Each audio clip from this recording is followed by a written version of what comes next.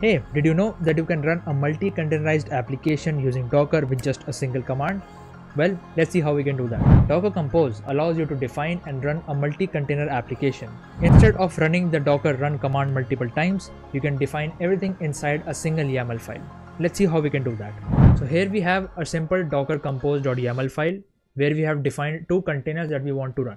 In the first one, we have the Nginx image where the port 8080 is exposed at our local host.